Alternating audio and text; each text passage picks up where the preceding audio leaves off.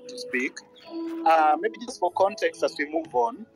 Wanjigi, as I said as we began, we're not discussing the personality. We are not much interested in the personality of Wanjigi. What arouses our interest are the things that Wanjigi has brought to light. Let's take, for example, this issue of SGR. Wanjigi has talked about this issue of SGR from the time they disagreed with the Ruto government.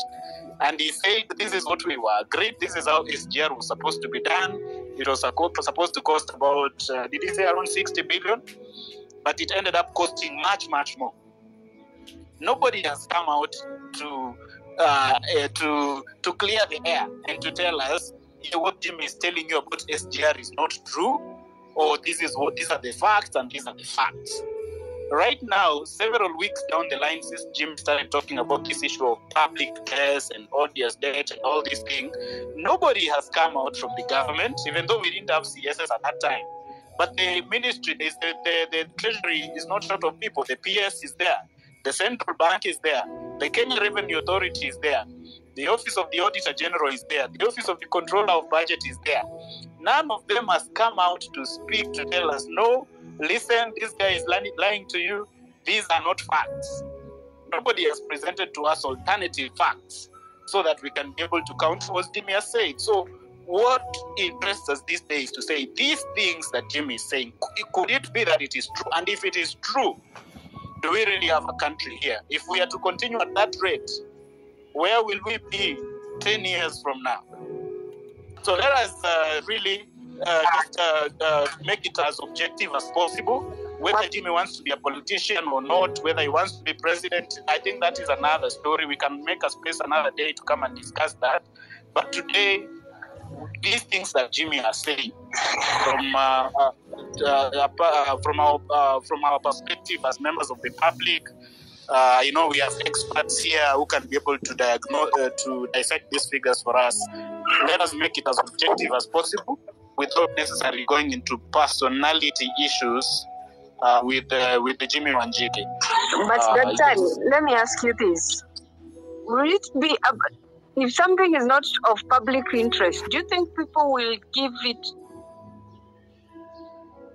time to discuss about it? If we make it a public subject, they will have to respond to us. But if we don't make it a public debate, do you think they will respond?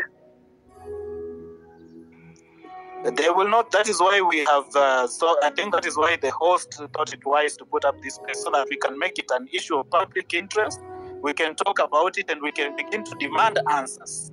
Actually, if they don't respond this time, I think it is high time people write to them, seek responses to them, and demand to know. Kenyans should demand to know. These allegations have been put forth as members of the public, as taxpayers, people who finance this economy. We want to know the position of the government concerning what has been said. Yeah. And that is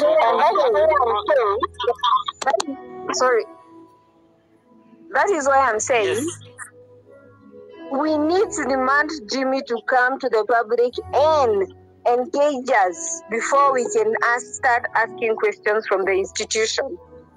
These are strategized questions when he's on the media platform. We want him on the space. He says he has been funding the space. Let him come to the space, give us data, give us evidence, and then we can discuss from there. Just hearsay is not enough for us to go out and demand answers to the question. Let him table what he has, the document he has. Then we can criticize the document. Then we can demand. But without that, whatever he's saying is just hearsay. Thank you very much, Femi. Whatever he says is just hearsay. Of course, as I said, we are all discussing this thing from possible issues, so all opinions are welcome. Let me move on to hear somebody else about this. Kuna mtu anaitwa Methali. Hello, Doctor. Can you hear me?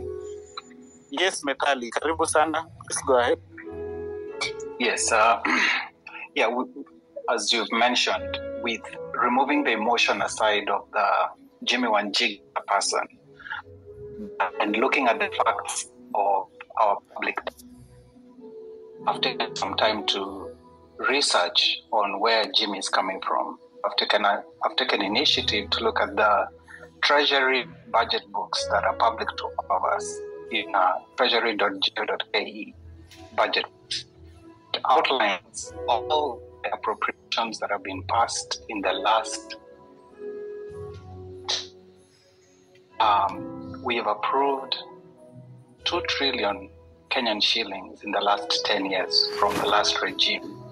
Before that, we had a carryover of 2.3 from Kibaki.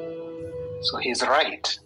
What has been passed in law was 4.3. What we've borrowed more is the 6 trillion that he's talking about through domestic debt.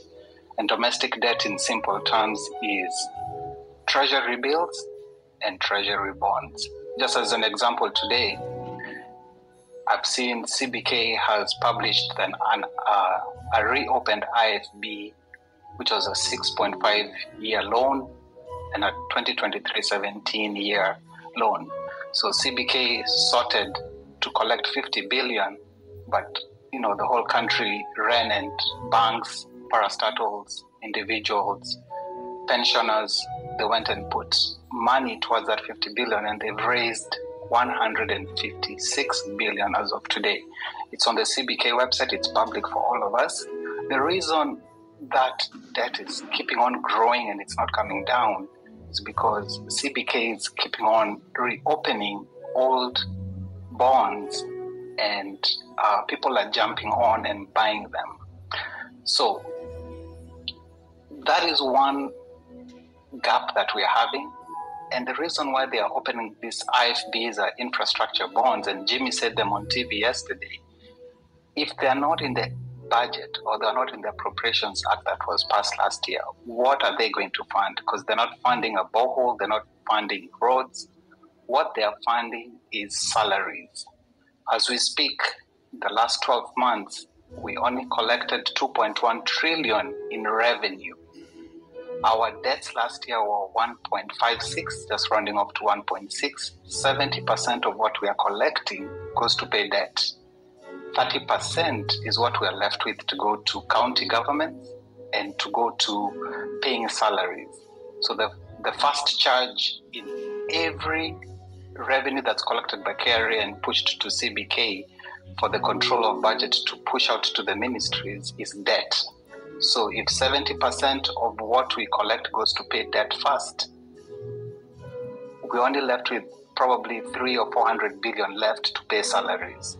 And currently, as we know, I heard in a different forum, Dr. Kurokot, the constitutional lawyer who drafted up the constitution, they are trying to draft a bill called Punguza Mizigo, right? Right now, our salary stands at 1.1 trillion. So where is the domestic debt coming in? So we borrow domestically, which is against the constitution, because in the PFM laws of our constitution, section 15, subsection 2C says clearly we only borrow for development and not recurrent expenditure. Recurrent expenditure means we cannot borrow domestically to repay loans. We cannot borrow to pay salaries. So over the last 10 years, we have been borrowing money to sustain our huge wage bill of 1.1 trillion, because once we pay debt, we don't have any money left to pay salaries. So what does the government do? They borrow domestically through bonds and bills, but they use the terms infrastructure bonds. But those infrastructure bonds cannot be located on any Appropriations Act for development. So I think that's where Jimmy is coming from, to understand where have we paid in the last 10 years? We've had we've had an expenditure budget of 14.6, but we've collected from hard untaxed money 13.3 trillion. We should be having a deficit of 1.3. It comes down to the domestic debt. None of the Appropriations Acts in the last 10 years have ever approved domestic borrowing to go to any funding in government, any funding in development. So that is where the gap is. And this debt is going to keep on growing and growing. As we speak, the next 11 months till the end of June next year, we owe 1.8 trillion in external and domestic debts. And if we're only collecting 2.1, 2.2, that means in the next 12 months to June 30th, 2025, life is only going to get harder. And that's why you're seeing Kendra wants to create toll stations on the Southern Bypass, Thika Superhighway, Eastern Bypass, a way to collect revenue because the finance bills were rejected by the Court of Appeal. So they're finding ways to add taxation, because if the finance bills were rejected for 2023 and 2024, what ways can the government find ways to collect money? But I feel like it's only going to get tougher in the next 12 months. So removing the emotion aside, whether Jimmy is right, who he was before as a person, we're going to hit 80% of what we collect going to debt repayments. And we're not in a good place, to be honest. Thank you.